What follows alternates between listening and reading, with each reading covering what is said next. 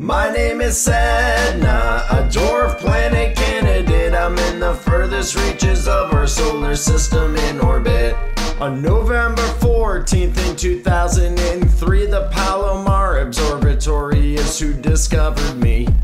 The names of astronomers are Michael Brown, Chad Trujillo, and Dave Rabinowitz are how I was found. My name Sedna means Inuit goddess of the sea, which derived from a young Arctic woman's grim Eskimo story.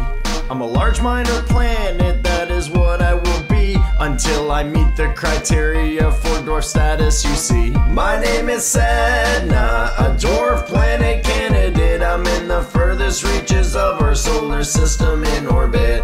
My distance from the sun in my furthest orbit is about 84 billion miles, I barely see it. If you saw the sun from that distance you wouldn't squint. It would be so small it could be blocked with the head of a pin. I'm the second reddest object in our solar system. The first reddest is Mars, yeah, I am second to him. I am 3/4 the size of our dwarf planet Pluto, and I'm believed to live in the inner Oort cloud, you know. My name is Sedna, a dwarf planet candidate. I'm in the furthest reaches of our solar system in orbit.